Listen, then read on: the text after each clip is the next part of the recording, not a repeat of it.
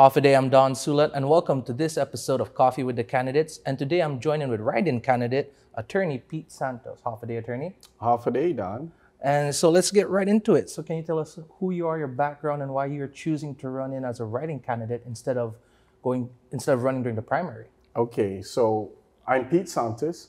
I am from the village of Agate.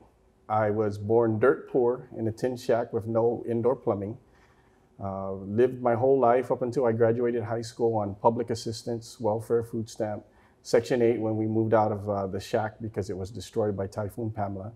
We moved to California to go, seek better opportunities. Unfortunately, my mom fell into drugs and we lived homeless for a while in California. And then my godmother scooped us up. We went to Washington State, finished high school, immediately came back to Guam and joined the police department where I served for 8 years.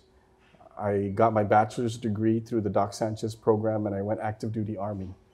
In the Army, I deployed 4 times, Iraq and Afghanistan. And then Uncle Sam decided, send me to law school. So I went to law school. After that, I came back and was working at the prosecutor's office. Didn't want to leave the prosecutor's office. Took a big, huge pay cut actually going to work at the prosecution. Took a 40% pay cut, and I also gave up a $60,000 retention bonus in the military, but I wanted to be a prosecutor. I was hired under Elizabeth Barrett Anderson, and then when Levin Camacho, the current AG, took over, things drastically changed. And myself and majority of the other prosecutors left because of the poor conditions up there. So anyways, here I am running as a write-in. I get that question a lot, Don, but the important thing is right now, Guam has 3 candidates to choose from, right? We have seen the track record of Doug Moylan. We have seen the dismal state that we're in under Levin Camacho. And if you look at my experience as a law enforcement officer, as a Army JAG, as a prosecutor, as a magistrate in the military, I'm the only one of the candidates that rose through the ranks and worked in the trenches and understands how to fix the problems that we're facing. So my platform is, of course, priority number 1, fix prosecution. Get it at least functional, because right now it's dysfunctional. It's in critical condition. It's about to flatline. We're losing more prosecutors. We're not getting more prosecutors. All right? I have that on good authority. Every AG has their area of emphasis, like Alicia Limtiaco. Her area of emphasis, if you recall, was human trafficking, right? She wanted to fight human trafficking. Doug Moylan's area of emphasis was persecuting his political enemies, if you recall. Levin Camacho doesn't have an area of emphasis in crime fighting. He's been protecting his buddies and friends and family business interests. So that's his area of interest, right? Protecting his affiliates. And so my area of interest is protecting the children and the manamko. In my time as a law enforcement officer, in my time as a prosecutor, in my time as a defense attorney, the vulnerable victims are the ones that bother me the most, that hit me the most. I can, have no problem prosecuting or defending robberies and murders, but when there are cases involving small children or elderly that are vulnerable, that is the area that I want to make sure does not go unpunished. Right, and are you able to go into more details on how you're, if you become the next AG, how you're able to protect those most vulnerable? Well, just like Alicia Limtiaco made it her priority for human trafficking, I want to do a multifaceted approach. Of course, there is programs and education out there, to deal with the issue of child abuse and elder abuse. I want to shore those up, but I also want to emphasize to the prosecutors that this area of prosecution where the victims are the vulnerable young children and the vulnerable elderly, this will be a non-negotiable All right. Right now, there's a lot of plea bargaining. Plea bargaining is a part of every criminal justice system. It's indispensable. It is a useful tool. But right now, the AG's office is plea bargaining from an area of weakness, from a position of weakness, not from a position of strength. Because the criminals know and the defendants know that the AG's office right now is incompetent. And so they're all wanting to go to trial because they're willing to roll the dice that we're going to go to trial and they're going to get an acquittal. We've had, I think, 7 straight acquittals in the last month. Right, right. And going back into the platform and everything, the current AGs has a partnership, ongoing partnership with the administration over the Adalute. If elected, do you think that you'll continue working? Because you did mention a multifaceted approach, would you be continuing to push, to work together with other administrations, other departments to help combat, to help protect your platform, as you said, those most vulnerable?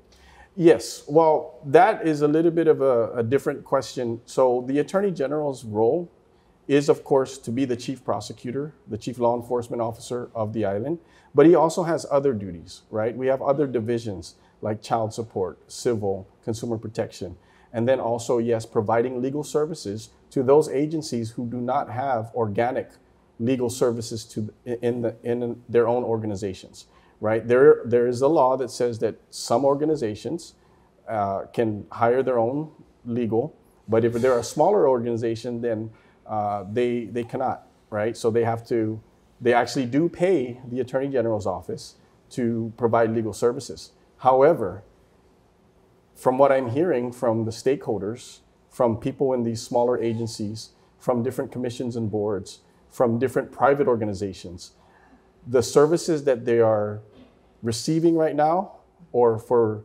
more accurately to describe it, not receiving right now, is very frustrating. And so I have experience before as a chief of administrative law in the Army, and I dealt with procurement, contracts, all kinds of civil matters. And we used certain systems to make sure that our services were delivered quickly and accurately.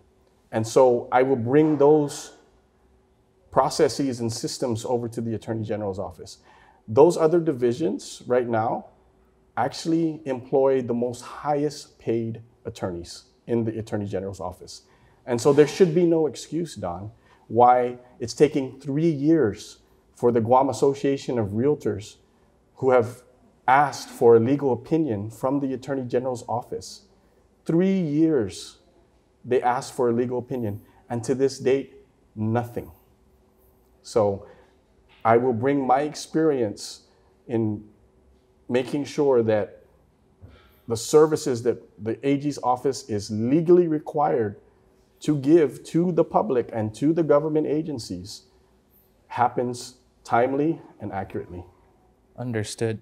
And continuing on with your experience and how you're going to use that if elected as the next AG, the ongoing discussion right now, the hot craze in all media is the illegal backdoor entry of foreign nationals from the CNMI.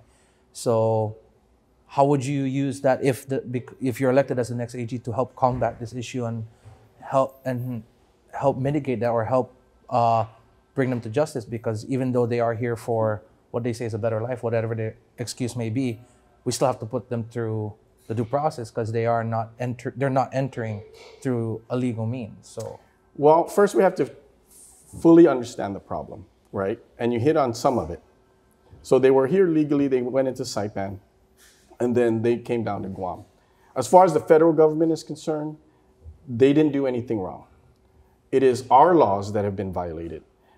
But the same approach I would have to this is the same approach I would have with drugs, right? Stop it at the source. Work with our CNMI counterparts, work with our federal counterparts to interdict and prevent it from even, when I say it, I'm talking about drugs or illegal migration. Prevent that from happening, okay? Prevent that from coming to Guam in the first place. So pony up all the resources, gather up all the resources and find out who are, because these folks that are coming over, they're not just, strolling over to the beach and then stealing a boat and coming. It's a really coordinated and concerted effort. So what we have to do is we have to stop it at the source. We have to make sure that whoever is running this operation between Guam and the CNMI, we got to take them out. Understood. And we do have time for one more question, and I wanted to bring it up regarding your solution to tackling Guam's drug problem. You see it all around right now, especially this election season. You see propaganda, you see billboards saying the prices of drugs right now is cheaper more so than ever. How would you tackle it at the source? How would you, as if becoming the next AG, how would you help stop this issue? Because you see right now a lot of the magistrates reports, almost daily, it's possession of drug, possession of meth. So how would you tackle that? Well, let's step back for a minute. So we got to realize and face reality, okay? Drugs is going to be a part of almost every community. There's very rarely any community that you can find that is drug-free, right? So abuse of drugs and abuse of other things, it could be gambling, it could be drugs. It's a human nature thing, right? So it's going to be there. So then comes the question, okay, how do we stem it? Right? Because we can never eradicate it. How do we stem it? How do we slow it down? Okay. I was the senior drug prosecutor up at the prosecution office. I worked with the Mandana Task Force. I worked with some of our federal counterparts, right? I also did the training on the rehabilitative court, the therapy courts. So it has to be a multifaceted approach. But again, the number one thing is interdiction. The number one thing is stopping it from getting into Guam in the first place. Now, it's more prevalent now because a lot more people are getting into the game. More of the cartels, more of the, some businesses, right, are investing in this kind of black market activity. And so it's more available. That's why you see the prices come down, because there's more suppliers. So what we have to do is we have to work together with our federal and local counterparts and use our resources and our information to try to target the main sources coming in. We're not going to get all of them. So fighting drugs is like trying to find a needle in a haystack.